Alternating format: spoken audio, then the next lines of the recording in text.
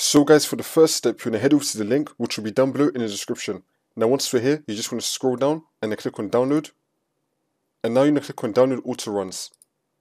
Wait for this to load.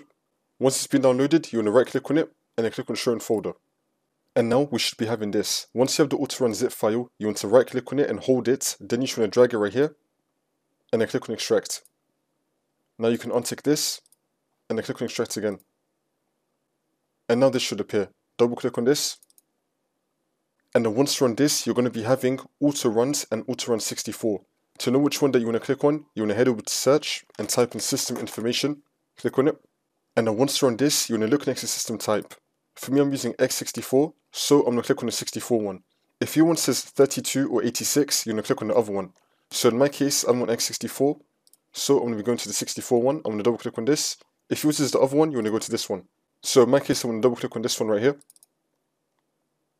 And then click on agree. And now this will come up. It's now going to start running a scan for you. Wait for this to load.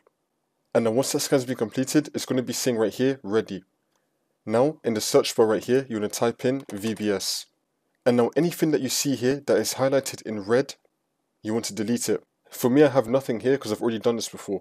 So after you type in VBS and then all of these files come up, if you see anything that's highlighted in red, so for me everything's highlighted in white right now and I have some yellow right here.